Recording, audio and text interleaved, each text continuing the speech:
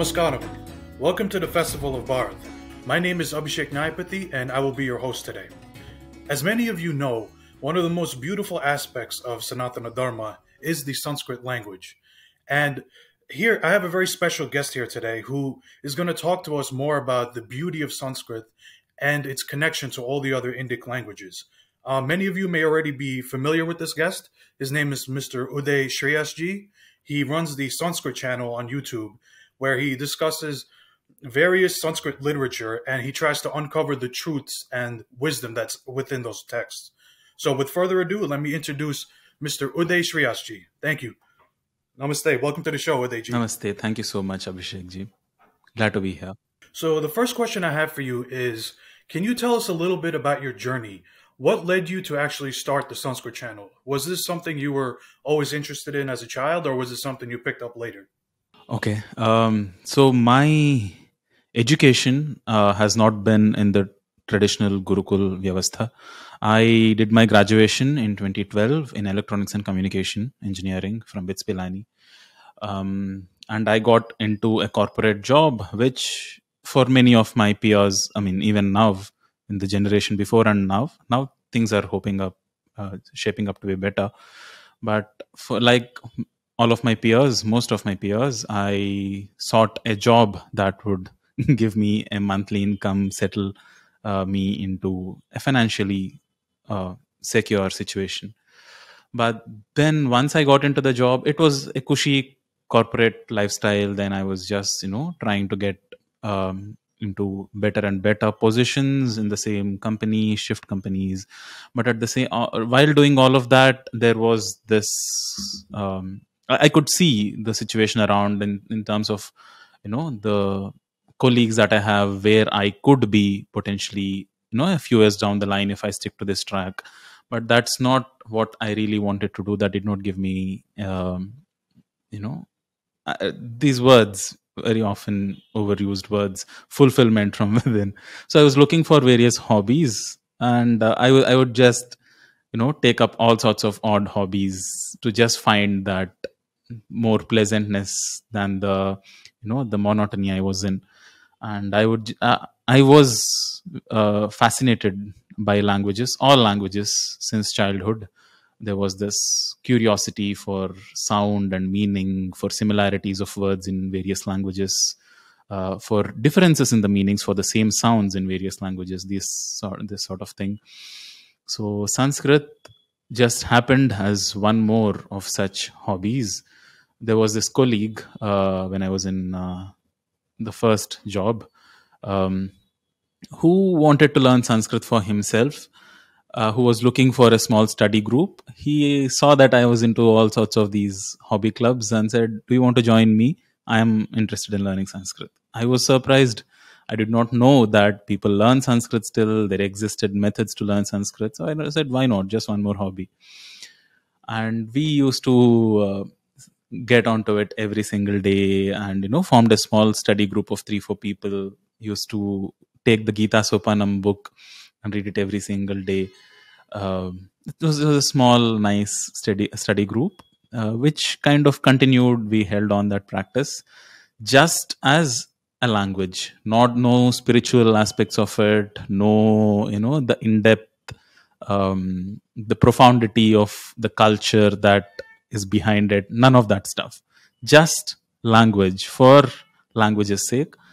And that, I don't know, it just it was a gateway drug of sorts that I kind of got pulled in more and more, and it opened gates towards literature, which eventually opened up shastras, which led me towards Yoga Sutras, which confounded me beyond my own limited intellect.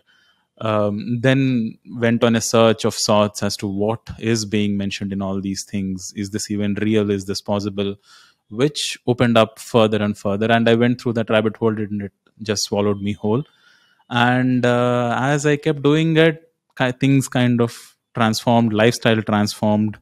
I lost taste in what used to be, what I used to find attractive before. And I saw something which is much more profound, which is much more fulfilling, and which I did not really invest any of my time or effort doing since until that point of time. So I thought, if this is the best place there is to invest my time and energy doing. So I started doing that, and quit my job, went to the sadhana of yoga. And then once I kind of found my space within myself as to, the sadhana that I had to put in, the you know the path, the clarity that I had to find in life, I thought, I have to teach. And I did not really want to go back to the corporate structure again. And I started teaching in temples, in workshops, apartments, to children, to small groups of people. Um, but that, fortunately, it's another whole segment into itself.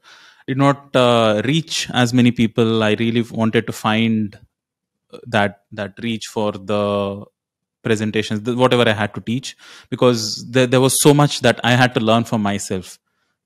So once I present something, learn something, and present it, I can go to the next topic for myself to learn and explore and then present. So I thought digital content creation is the best way to go forward with that, to just maximize my return on the effort that I put in terms of the impact of reach, the number of people who find that content. And so in 2018, I started with small shlokas and stotras that I had learned, and that a lot of my fellow sadhakas also learn. So there was your Guru Paduka Stotram, Nirvana Shatakam. So I started making explainer videos of those, and since 2018, this has been my thing, that I present stotras and shlokas, learn something new for myself. So it's been a journey since then. Did you at any point during your childhood, was there exposure to any of this, or was it more like you kind of knew of it, but it wasn't really something you were interested at the time? You said you had some interest in languages, but did you like have any Yes. exposure to Sanskrit back then? Yeah, definitely. As not classes or any sort of special education. Like I said, my main focus was to just get good grades, get good marks, learn the academic syllabus that there was. But Sanskrit, in one way or the other, is there in the ambience, either in terms of shlokas that we chant, or if not in our house, in the neighbor's house, or on TV, somewhere or the other, you hear these shlokas. You kind of, in calendar imagery, there is some, there's some education happening. So in that sense, yes, I was aware and introduced to all of this. But my curiosity for languages started because my father used to get transferred every 3 years. And every new place we go, there's a different dialect, there's a different language. You need to make new friends again, connect with them. And language is the best medium, the first, most basic medium to connect with people. So, in that sense, out of a necessity, and that curiosity for languages, that fascination started. If I did not cope up with that, there's no way to make new friends, and there's no way to connect with your peers. So I started getting better at it. The shlokas, the Sanskrit aspect of it, was not at the forefront ever in my studies. During my plus two, the intermediate, 11th and 12th class, as some people call it, I did opt for Sanskrit as the language, just because that is one of the languages where you can score better. The scoring, the marks are more lenient. People, you can score 98, 99, if not 100 in Sanskrit language. But I wouldn't say it added any, unfortunately, any value to my Sanskrit learning. Thankfully, it did not put me off of it so much. That is the best I could have hoped for. Still, to this date, unfortunately, that is how the academic curriculum is imparted. Um, But yes, I did kind of hear the terms, the shlokas here and there, but never paid any special attention to it. My serious learning, any sort of imbibing of Sanskrit language as such, only started when I was in the first job, 21, when I was 21 years of age. Not too late, but it's never too late, because most of us, in one way or the other, have Sanskrit in our lives, even if we notice it or not. But Telugu, which was my first language growing up in Andhra Pradesh, I was very curious about. I used to love poetry in English, Telugu, and Hindi. So languages I was always curious about. On your channel, what topics have you covered so far?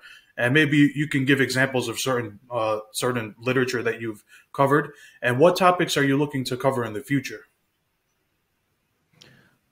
All right. So it's an ocean. Right. Sanskrit literature is endless. It's, I mean, I'm really not exaggerating when I say it's endless, because uh, it's enormous what has been passed down to us. I try to look at it at in different categories. There are again various kinds of classifications that people have done, so that this entire ocean of knowledge becomes accessible. You find access points to all of these texts and traditions. How I have thought about it is, there are 4 steps of mastery. There are 4 things that a beginner needs to learn. This is in my approach. Before I get there, I'll give you a more traditional approach. There are the Shad Angas of Vedas. So you might have heard about this. There is Shiksha, Vyakarana, Chandas, Nirukta, Jyotisha, and Kalpa. These are the 6 various limbs of the Vedas.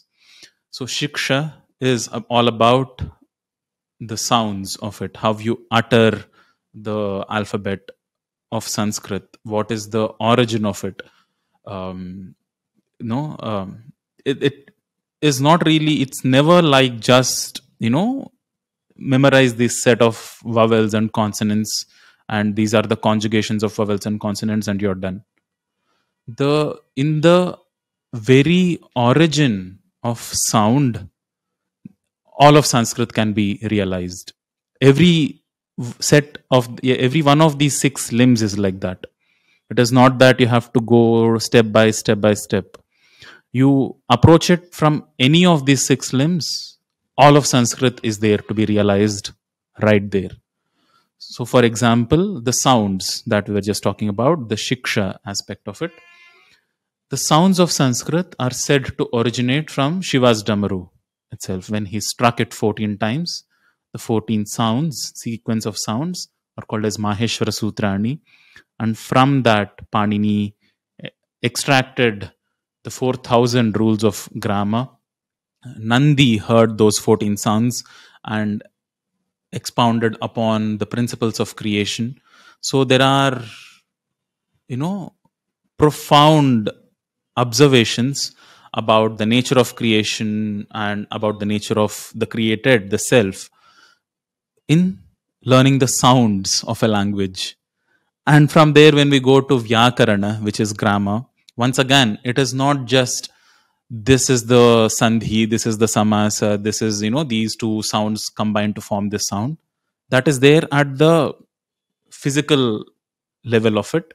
But if you look at it in a more profound sense, we find again, so why are sounds coming together in that sense? What is the technology of these sounds that have come about in creation? What do they represent in the cosmic scape? What do they represent within ourselves? Like we were just having this conversation about the chakras, the sapta chakras within the body. Each of them have different petals or energy centers individually, all the 7, which add up to 52, which is the number of letters of the alphabet again. So shiksha, vyakarana, chandas, which is roughly translated as the metrical traditions, which is the rhythm of creating sentences from sounds to grammar to sentences. It's again extremely poetic, extremely beautiful, while at the same time very profound. From there we go to shastras. There is enormous literature from sentences in chandas to there is nirukta, which is etymology, which is again a very profound study of how sounds have meaning within themselves, how words which are which hold meaning in them are formed from more rudimentary sounds. So that is nirukta, and from there is, there are shastras, there are various shastras, from yoga to ayurveda to jyotisha, vastu, tantra, rasayana, any field of study that we can possibly think of. There has been very profound observations and perceptions that have been made into it. Maybe they're not um, as extensively searched or put into practice as modern sciences, the Western sciences are. But in terms of their profoundness, in what I mean by that is in terms of what it means to us as life on Earth. Not in terms of some how is it applicable in some sort of technology? How does it give us material gains? All of these branches of study are much more profound in their observation in that sense. So, and there are the Vedangas, the Upanishads, of course, 108 of them and more, and then there are the Vedas themselves. So on our channel, I have touched upon bits and pieces of this. Everywhere there is Ishavasya Upanishad, there is Patanjali Yoga Sutras, some aspects of Arthashastra, Panchatantra, and more stotras, a little bit of Vyakaranam. So I've touched upon many aspects just to give a taste of all of this, right? So to just touch upon everything across the entire, how many hour course meal this can be. So I touched upon everything, but the 4 steps that I was talking to you about, it starts with getting our pronunciations right, because the meaning is inherent within the sound. That is how Sanskrit is structured. The fundamentals of the entire gamut of literature and language lie in this fact that sound and meaning, vak and artha, are intertwined. So when you say something, utter a sound, there is something inherent meant by that sound. And if you want to address something, mean something, or touch or convey an aspect that you want to, there is a particular sound which is, which conveys that. So that interconnectedness of sound and meaning is the first step to get that pronunciation right. Then comes conversatory fluency, sambhashana samskritam, which is called as bhasha prayogah. From there you go towards literature, which is, worldly literature, kavyas, shastras, all that we touched about, right? Natya, Sangita, and Ayurveda, Tantra, Jyotisha, Nirukta, Ganita. And from there to more spiritual literature, like the Darshana Shastras. None of this is philosophy. I never want to use the word philosophy. It's about perspective. Darshana literally means vision. So philosophies we never had. It's a mental nonsense. So we just learned that there is just that one truth. How to approach that truth. We never really made mental models of creation. We knew that all these outpourings of the sages are from that perspective of realizing what there is in creation and then presenting a perspective for us to follow. And there is that is what spirituality meant for us. So there are these Darshana Shastras, there are Upanishads and Vedas, which are in the more spiritual realm. So these are the 4 steps Vakshuddhi, Bhasha Prayogah, Kavya Parichayah, and the final fourth one being Nigamagamam, which is the exploration of spiritual texts. So we did a little bit of all those. I have presented Vakshuddhi, the first step, as a course on the channel where we go through that Maheshwara Sutrani, the Nandikeshwara Kashika, and then there is a module to test oneself if the na and na, sa, sha, and sa, if ta versus tha and dha, if these sounds are being uttered correctly. So that is the first step. So actually, that was going to be my next question: is what is the best way to learn Sanskrit? Is it the way that you're mentioning this process?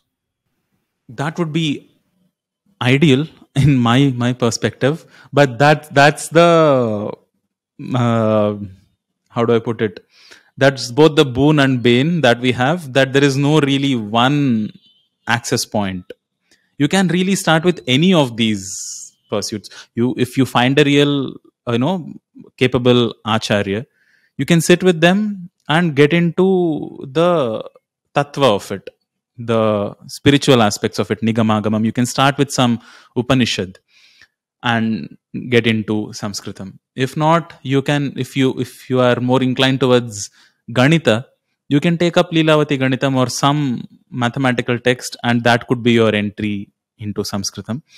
This 4 step-by-step thing is, in my perspective, vital, because these kind of form a pyramid. The foundation of it is to get the pronunciations right. How you work on it, how you get towards perfecting your pronunciations, there are innumerable number of entry points. So this is one of the most common questions I get: what is the best way to start learning Sanskrit? There are many, but many things help. I would say form a focus group where you can talk to each other, when you can correct each other, which keeps you on track. One sutra comes to mind, which is in Patanjali Yoga Sutras. Again, it is said that if you want to get good at something, dridha bhumihi, you want to establish yourself in something properly, firmly, as a skill, then there are these factors that need to be followed, which is dirgha kala, nairantarya, satkara sevitah, dridha bhumihi. So if something is done for a long time, dirgha kala, without any breaks, nirantarya. Nairantarya comes from nirantara, no gaps, ni antara. And satkara, it has to be approached with a certain sense of reverence. If these 3 things are done, you approach something for a long time without breaks, with that reverence, your grounding in it will be firm. Dridha bhumihi. So how you do that practice is up to you.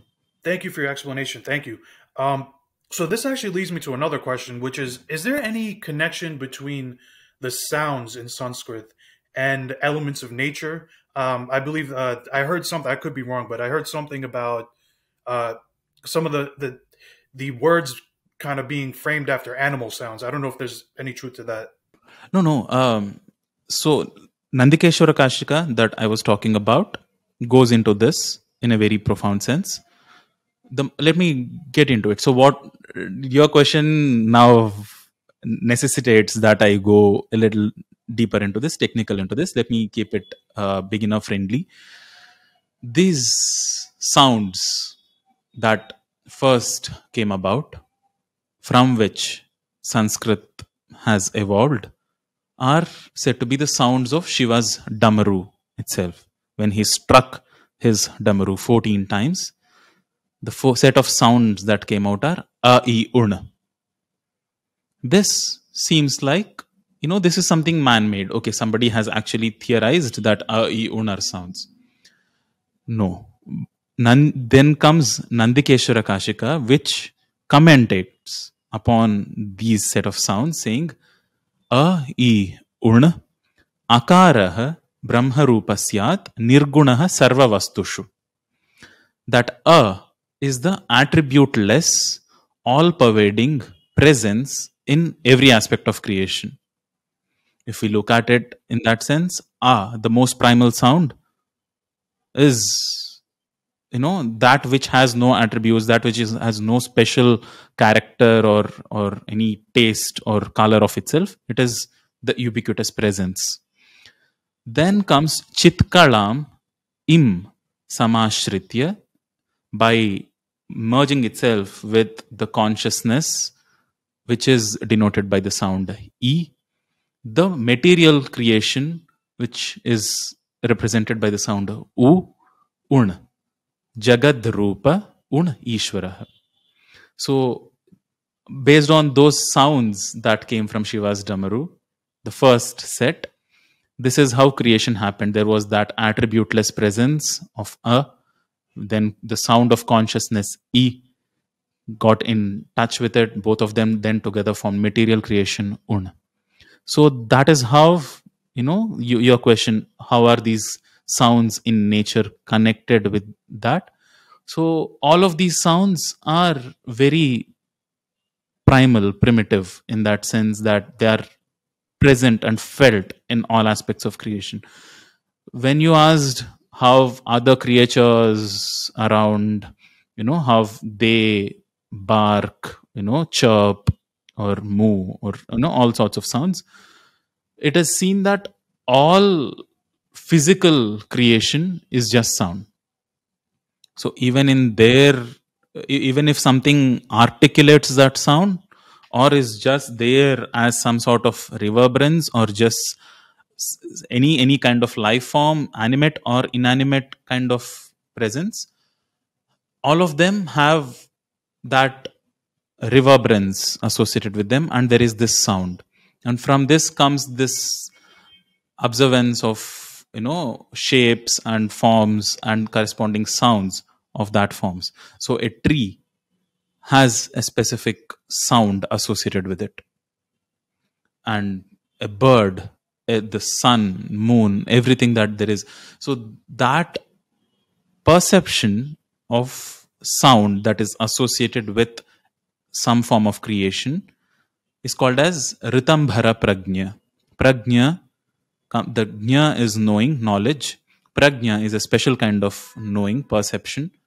Ritambhara Prajna is that kind of perception where you can perceive physical creation around you in its most fundamental, as reverberance and sound itself. So from that level of perception, all of these shastras came about. So Nandikeshwara Kashika goes on further to describe all the other 14 sounds, how the Panchabhutas, how the three gunas, how the Pancha Karma Indriyas, Pancha Jnana Indriyas, what are the sounds corresponding to each of them, how creation formed. But it's good and very fascinating to learn about all these things as information. Right? It kind of builds that curiosity about, there seems to be something which is more fundamental here at play. But the more mind-blowing kind of truth here is there is that perception within a human being which is capable of perceiving these things. That is within human capability and potential to get to that state, to refine oneself to that state. That is the whole pursuit that has been the objective of all traditions of this land, is not to worship some sort of god up there, but to realize that presence of divine within, either through bhakti, jnana, kriya, or karma, and live as one with this entire creation. So yeah, those sound is you, me, everything else around us, just to Nada Brahma, as they call it. So now can we, I want to talk a little bit about the actual language itself. Can you maybe give a little history of Sanskrit? Maybe what is the oldest evidence that we have of it, or how far back do we actually think it goes? In terms of a calendrical age, right? Yeah, if you can give something like that. Or this 6000 BC, or is it 7000 BC? Is it 14,000 BC? The thing is, our counting goes into 10 to the power of 7, 10 to the power of 12. So I would like to position myself in those stories Okay.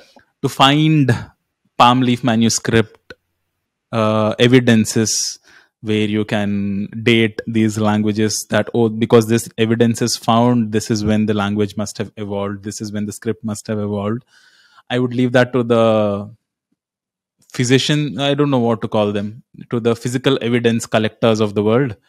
But from our Puranas, there is much more. They might not be factual, but there is much more truth to seeing creation as going back to spans of not millennia, which is thousands of years, but millions of years. Right? So our calculation of yugas, of mahayugas, of kalpas, of manvantaras, there is enormous literature there, that there were, these 14 manus, and then it goes from the most minutest of units of time, that there is a truti, which is just a fraction, probably I think 10 to the power of -4 or -6 of a second, to whatever else, the highest number of fraction, 10 to the power of 32 and beyond. And that level of counting and that level of mathematics goes beyond. So how old is Sanskrit? Older than all of this, in my I hear you. in my humble submission, which might not see, for people who want these exact calculations and physical dates, might scrunch up their noses at this answer, that, oh, just tell us how old this is. Maybe this is, if beyond this there was no earth, there was no solar system. But our perception goes beyond that. Before there was solar system, before there was creation, there was Brahma who gave birth to all of this. Brahma is a Sanskrit term. So I would say Sanskrit's relevance and existence came into creation when creation came about. So how old is Sanskrit? It's as old as creation itself, and beyond that. So that is why we are call ourselves Sanatana Dharma. And this is what I would also, I'd like to take this opportunity to encourage all of us also to have to own up that kind of thinking. Right? There is an Indic way of thought. There is an Indic way of being, interacting with each other, of conducting our lives, eating food, all of this, sitting, standing, from how we interact with seasons, what kind of food we consume, how we consume it. This is what the Westerners came in search of, braving the oceans, braving the storms, drowning in their ships. They came to just get some of our food, some of our clothing, right? And all of that is again a product of our way of thought, our way of living, our way of conducting ourselves. So I am a very strong proponent of bringing that all back, while at the same time, there are a lot of comforts and conveniences in terms of technology, in terms of reach, in terms of external empowerments that the Western approach to the world and success has brought us.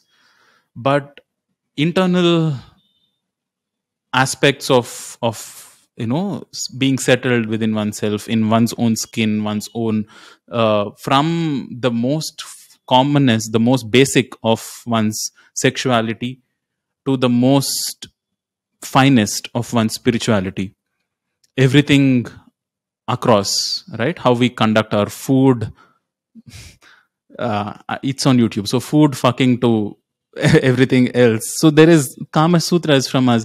So all these pursuits came from that perception and that way of existing in creation. So again, I went on a little bit of a long rant, but I'd say how we need to kind of own up to this sort of living, to this sort of thinking, that we as creatures here, our consciousness that is within, and everything else, our temples, our textiles, our food, our culture, goes transcends time.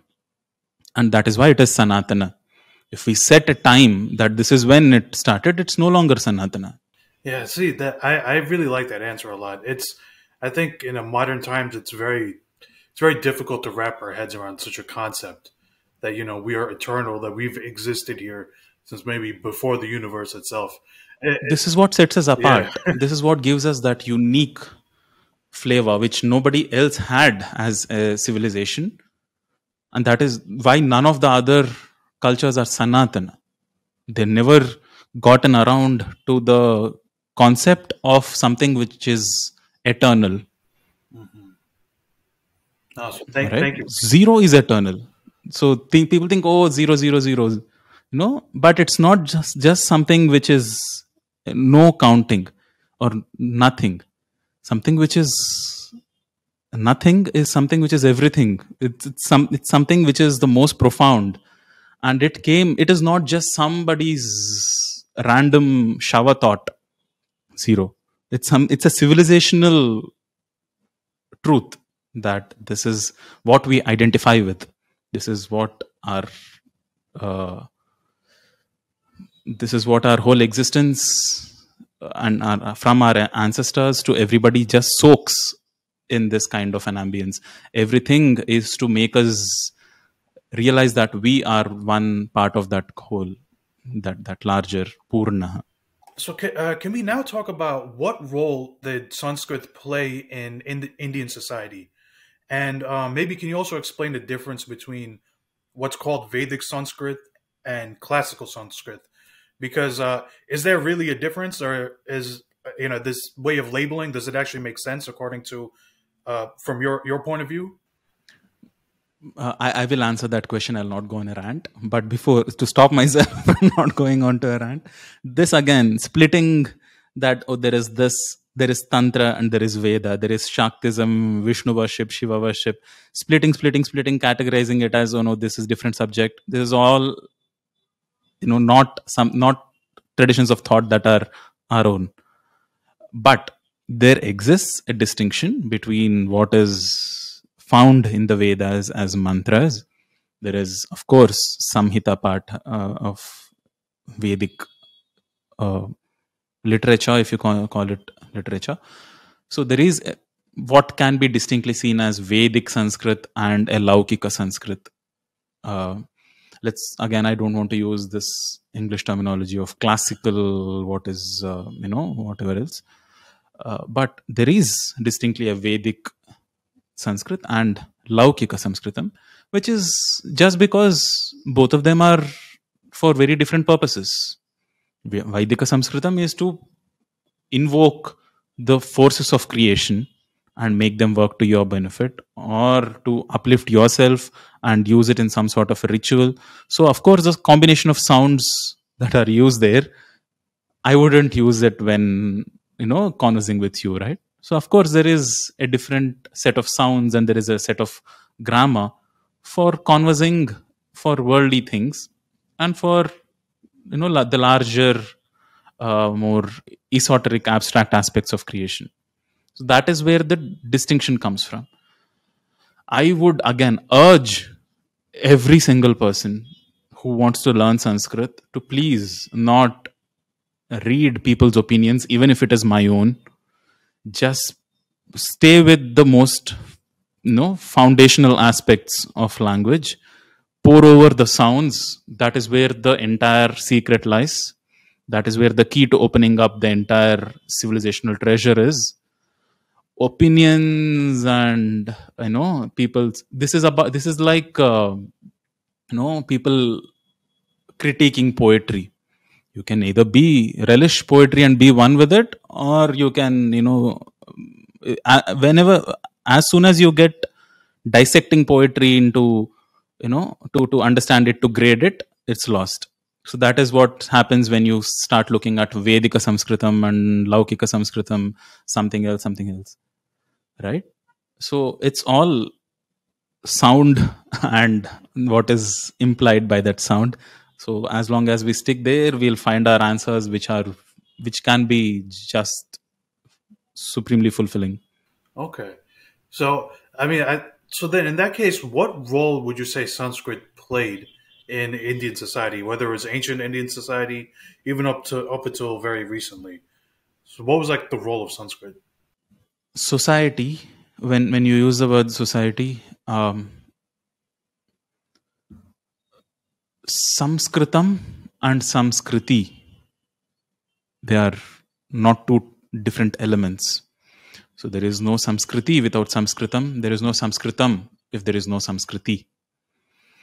So it's, once again, it is that interconnected relationship between sound and meaning. If Sanskrit, I would say, is the spine of the entire civilizational treasure, everything that is connected with it. It is not because of Sanskrit that society shaped up the way it is, or it is not because of society that they came up with Sanskrit as a language. It is, it is both. It's really hard to grasp like that. So what is the role of Sanskrit in shaping the society? It works both ways. It is because of that profound perception. What comes first in all of these, circles and chicken egg kind of questions is human flowering. So when somebody finds full expression and full capabilities, find full flowering of their capabilities as human being, and when society at large does not shun such beings but looks up to them as somebody who has reached a state within themselves. All our sages from Agastya, Panini, Patanjali, Kashyapa, all of these people who are revered across the land, they gave outpourings of all of these knowledge systems, and they chose, invariably all of them, they came up definitely with this perfectly crafted language which is self-sufficient, which is very profound in terms of observing the relationship between sound and meaning, which stays eternal as their realizations within are.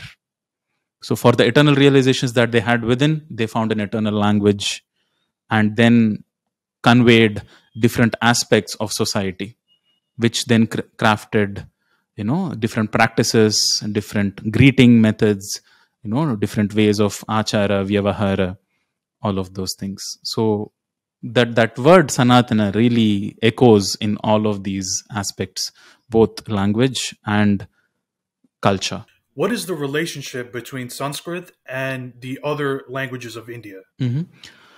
So I really don't know the exact number here.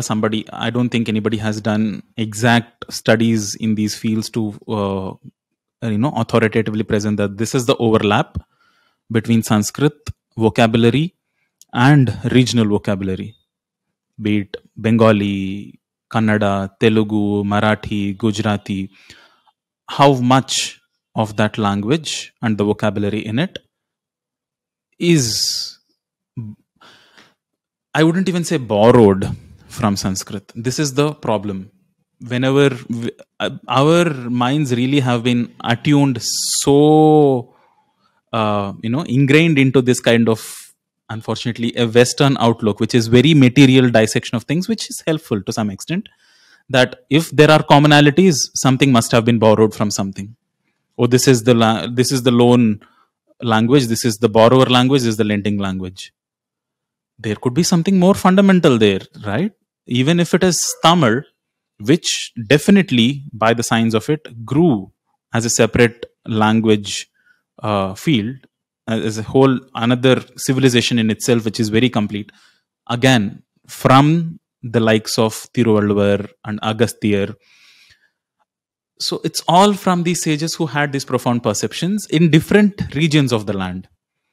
So how did Sanskrit influence regional languages? as a mother would. That is why they keep saying, right? Sanskrit is the mother of all Indic languages for sure. So I keep having these conversations, very funny, very, very light-hearted conversations, which are very profound with other Indian language teachers who are in my circle. They, I mean, all of us are as passionate about our own mother tongues, but you know, saying I don't know, Akasha does not belong to Kannada or Telugu, but it was borrowed from Sanskrit, is blasphemous for people who speak Telugu and Kannada, because it is theirs. You can't say Sanskrit is some other language and this, Telugu and Kannada just borrowed these terms from Sanskrit. They are their own terms. So it is as good as, one family, literally, of you people who have that relationship with their family knows that something which is, as close as a mother, if something of mother's is theirs, without a doubt. It's not like you borrowed something from them, it's a part of you. So in that sense, Sanskrit is a part, integral part of every Indian language, of every Bharatiya bhasha. Bhasha as a term is a Sanskrit term. So if you say Kannada, Telugu, but each of them had their own unique, different characteristics. They developed their own unique traits based on various factors, regional, based on the climatic conditions, based on the cuisines, what is available as food in that region. Bengali developed its own different quirks. So there are Vandya Upadhyaya. Vandya, respectable, Upadhyaya, teacher, becomes Bandopadhyaya. It almost sounds very different from Sanskrit, but it is Sanskrit. And Namaskaram becomes Namaskara in Kannada, Namaskaramu in Telugu, Namaskar or Namaste in North Indian languages. It's the same set of sounds which found their own unique expressions, but they all find their commonality with Sanskrit. To what extent is, I don't think it is even a statistic that can be accurately arrived at, that yes, 56.3% is what Sanskrit's contribution is. It's never such a thing, because if you want a new term in any language, it's best to coin that new word in Sanskrit, and it gels well with every other word in that language. So that is how the relationship between Sanskrit and regional languages of Bharat is. Now, is there any? I've heard a little bit about this, but I wanted to get your perspective. Is there any Tamil influence on Sanskrit?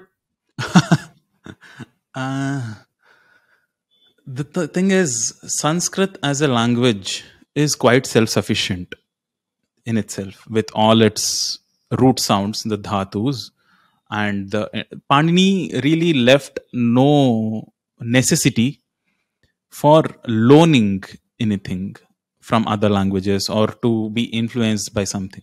If you want to present something, convey something, anything in creation, the more fundamental aspects, not something like something of the modern day inventions of maybe electroencephalogram.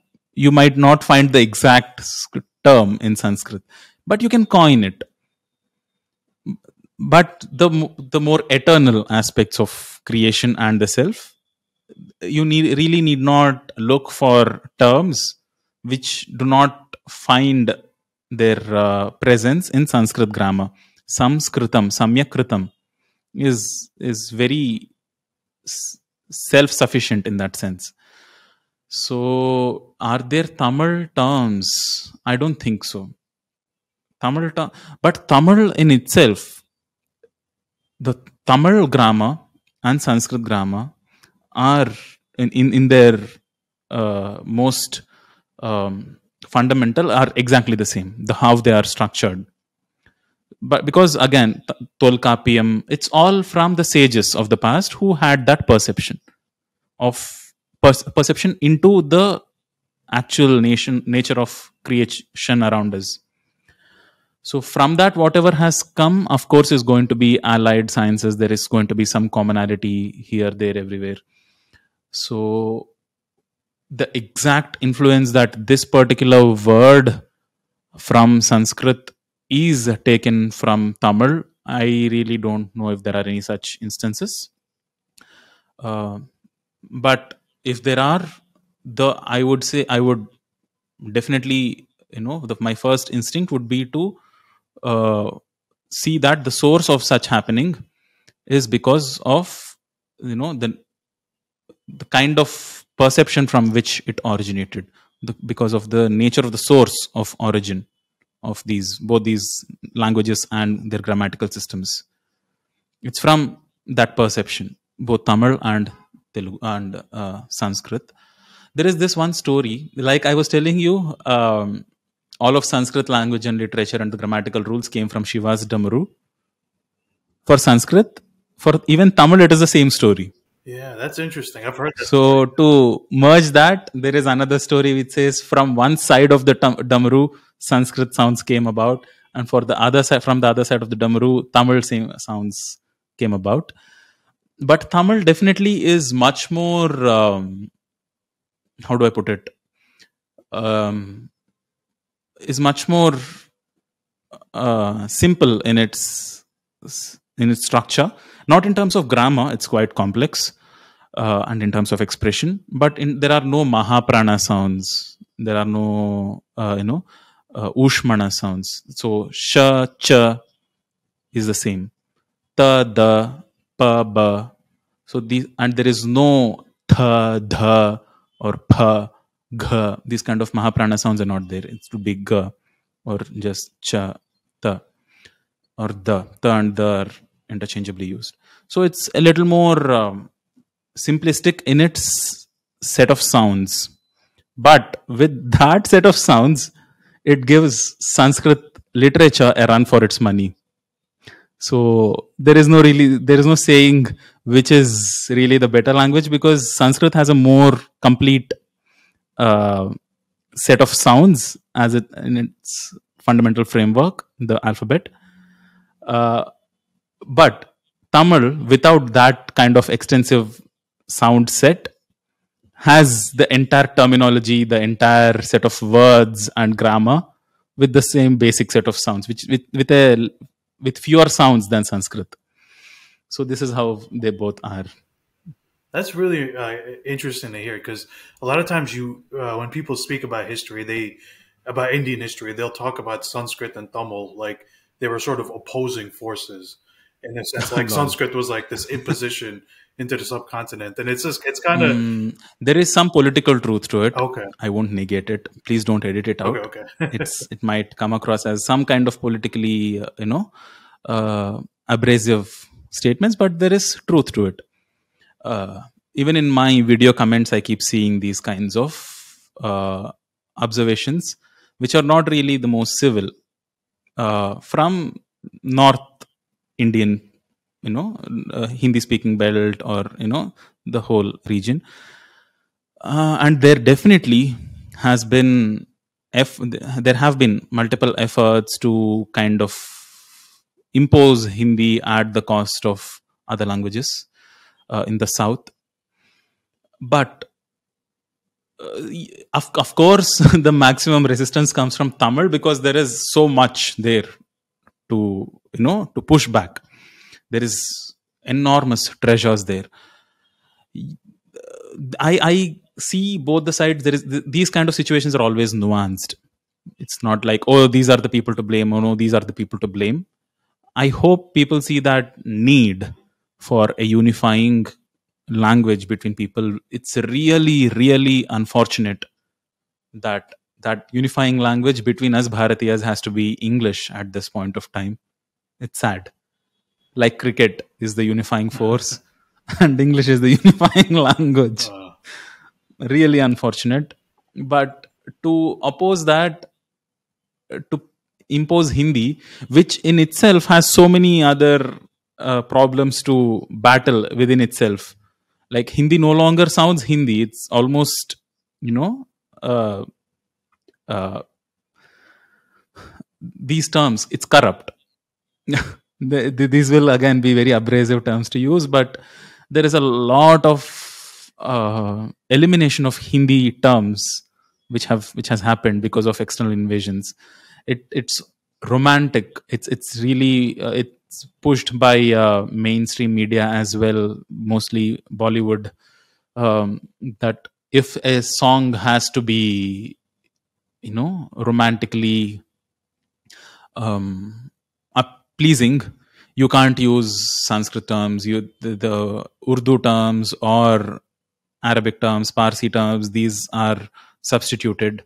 There is again beauty in those terms too. I'm not against any of these other languages either. They are simpler. They don't have as many mahapranas or samyuktaksharas, so they definitely sound more simple to the ear and breezy. This whole politics of sound, what is against, there is politics to it, but I would say anybody who sees value in language in general and approaches all of these languages for what they have to offer at their core will see this and appreciate the literature of every language there is to offer, and especially the value of languages of Bharat. Yeah, it seems like our ancestors didn't have that much of a problem with this. Like it was easier for them to kind of accept all the differences in our language. Exactly. Yeah, Exactly. It was not like we were, we had one common language across multiple states right, when the Cholas, the Marathas, the Rashtrakutas, the Pallavas, the Cheras, right, right. when they were all ruling it, the pieces of land, Kalinga went really, hand in hand with, the people down south, west, east, up north, down, south, all the way across Cambodia and Indonesia. Yeah, People were traveling back and forth, interacting with each other and shared that same value systems, if I have to call it that. right, right, Same kind of approach and perception right. to creation around us, how the fundamental fabric of what unites us as Bharat has been the same, independent of what language we speak. Sanskrit definitely is at the heart of it, Hmm. but every language tradition has had its own giants of literature in who again compiled marvelous pieces of literature in their own language and in Sanskrit. Yeah, So from Madhva, from Ramanujacharya, Adishankara down in Malayalam land, right. to Kulashekara, Narayana Bhattadri, to all the other regional, Jayadeva to the east and Kanada to the west. So every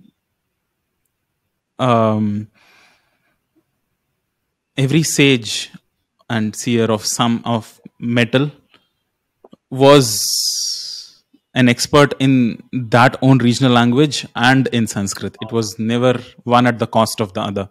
Oh, that's really interesting to hear. Yeah, you know what? Yeah. What's also interesting is a lot of times people associate the Devanagari script with Sanskrit. Like they'll assume that that is the Mm. Sanskrit script, but there's actually no script for Yeah. Sanskrit, correct? Like there's no No. actual. So for example, the Mahabharata was written in all the regional scripts, but the sounds would be Hmm. Sanskrit, if I'm not mistaken. So it would actually The be. sun. Yeah, Can you explain a you little are bit very about right. that? Yes. Yes.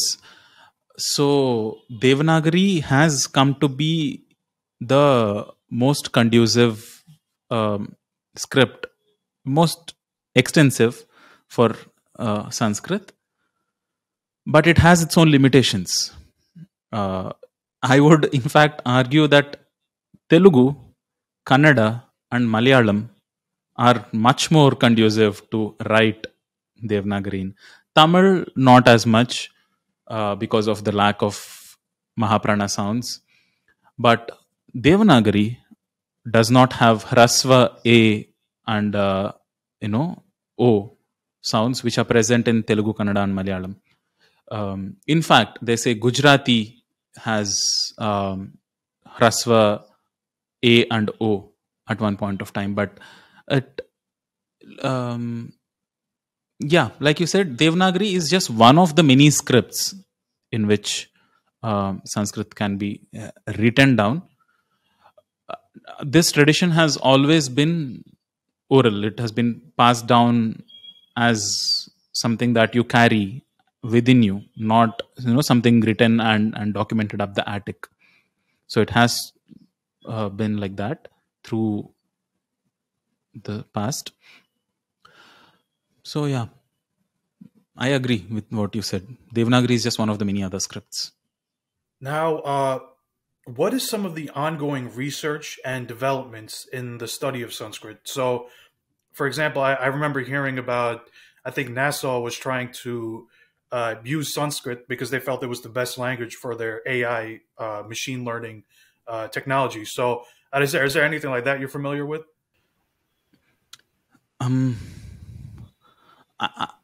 Allow me to go on a little bit of a rant, if it's no, okay. That's fine, yeah. When it comes to the application, that's what you're asking me. Yeah. Most of the research and pursuit of human intellect, where like pushing the boundary of what we know, where we are as humans at large, people are thinking, oh, let's now move to Mars, let's colonize Mars. How is colonizing something not a banned term yet? Right. We are all gung-ho about colonizing Mars. Colonizing another planet, really, when this is in ruins already? This is what the cutting edge of science and application of technology is. And we want more and more effort to go in that direction. We want to see how every human mind, how every human empowerment that there is used in these pursuits. That we burn up more fuel on the planet, or we desert this to colonize some other, to just eat up more resources. This is just karma went unchecked. That you want to just eat up more. We have not done had our fill eating up this planet. We want to go eat up one more, if not move beyond the stars. There was some discussion on some podcast, I remember what podcast, I don't want to name names, that we can set up a nuclear power plant, as many as we want, on the moon, no downside. What big deal? Really, that is what we want to do to the moon? And then we are surprised when calamities hit us. Oh, how did this happen? And with the questions of AI programming, whatever else, right? Cutting edge machine learning, neuro-linguistic, whatever. Sanskrit, its utility, it's targeted inwards. It is a language which can give us fulfillment. It sounds like contentment. Contentment seems like such a bad word to use in the age we are in, because of, again, that unchecked consumption. That if you're content with something, you found your peace with creatures around, you are not making any progress anymore, are you? So this is how it has become. So of course, Sanskrit grammar has enormous precision of structure, of geometry. There are precise rules, and if there are any exceptions to those rules, those are clearly stated out. It's no longer, PUT is put, CUT is cut, these kind of arbitrary sounds. Everything is very precise. So of course there is going to be very little, if not any, ambiguity when something is conveyed in Sanskrit. Of course, it makes a lot of sense for all of us to be conveying in this language, conversing in this language, which makes such beautiful utilization of all of the organs of our vocal cavity. Right? So when we speak English, every language has its own unique signature, vocal signature. which kind of makes use of different organs of our vocal cavity. Sanskrit, just speaking it, works as a beautiful pranayama. Is it not an application of Sanskrit as a language? Just doing that, just pursuing the sciences of Sanskrit settles the body and the mind. It makes the mind sharper while not making it restless. Empowering something, making it sharp, while settling it and making it, bringing a sense of ease. Isn't that the best thing what one can do with one's own life? And if it's the best thing that one can do with one's own life, it's of course the best thing that the society at large can do. And this is why people flogged and still do and look at the East for spiritual answers, because whatever one has consumed in one's life has not fulfilled them yet. You want to add more stuff to your fire to quench that kamagni, it will only burn further. So you need to know how to handle that, and in that pursuit, to use Sanskrit in that direction would be a responsible use of such a powerful tool. Can this be used to take us to Mars and beyond? Can this be used to make our gadgets more efficient in terms of their coding, the terms of energy that they use on the planet, because the coding is much more efficient, close packed? It could be. I don't know if there is any research that has been done in that direction. Definitely a lot of our mathematics has influenced Western mathematics and counting, going back to the trope of the often used but very rarely really understood zero. It's, if anything, it is the only thing that anybody has to realize, if I can put it that. So there are much better ways of going about that research. Again, there are many fields like Ayurveda and yoga which are immediately impactful, which is what the world largely looks for. There is enormous research happening still in those directions as to how to understand the prescriptions of Ayurveda, how to make it largely marketed and mass produced so that they are efficient. But in my humble submission, thank you so much for allowing me this rant. The real utilization and application of Sanskrit is towards individual growth internally, not towards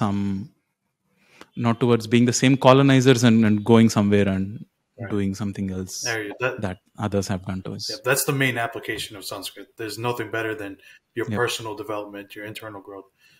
And lastly, I would like, I guess, just to wrap up on what would be your closing remarks? What message do you have to our audience on Sanskrit? Let's do one shloka. Okay. Let's why add with more information when the whole rant, I have taken up enough of your time and your thank you for providing your platform so that it can reach more people, what my effort can reach more people. If there is one thing that I would like people to learn, whichever language, namaskaram, namaskara, namaste to everybody from all different languages across the globe. If you want to learn one thing, just internalize Sanskrit. This is not something that you just carry in your head as information or see where it can be applied, what utility can I get externally out of it. Let's, internalize it, relish one particular sound, just one shloka, or just delve on any profound aspect of Sanskrit. Let's close with one nice shloka, which kind of depicts the nature of zero. Okay. And which also depicts completeness and wholeness.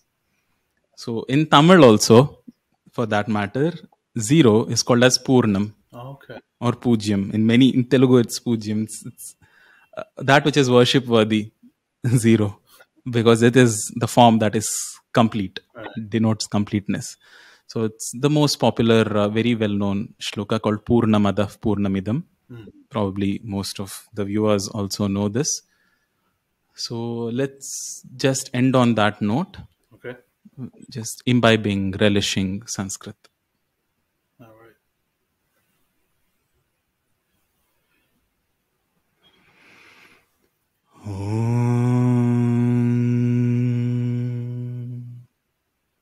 Purnamadah Purnamidam Purnat Purnamudachyate Purnasya Purnamadaya Purnameva Vashishyate.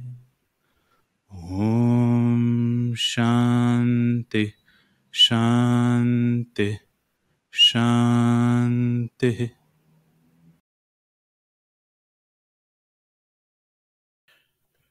Namaste. Thank you very much for your time, Uday ji. Lastly, I would like to say to everybody, if you found value from this video, please like, share, subscribe, and please follow the Sanskrit channel as well. Thank you for your time, Uday ji. Namaste. My pleasure.